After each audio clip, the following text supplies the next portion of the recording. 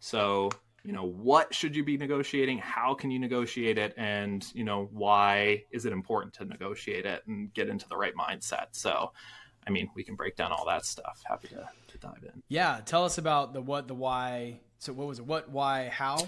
Yeah. This is my little way to organize it, I guess. Yeah. So with the what, I really think most leaders I talk to, especially the new ones, the ones who are just coming up from that, call it the AE or equivalent level in different functions, like they're just not confident or good at negotiating because they don't know what to ask for. It's not that they're like bad at negotiating in general. It's just that they don't know what's possible yet. So like I said before, they might be used to salary, bonus, vacation. They don't know about severance. They don't know about milestone payments. They don't know about all the advanced equity terms they could be getting that they should ask for or like dive into. So there's that huge knowledge gap on what those things are. And there are 30, 40, 50 of them that people just don't know. So they don't get.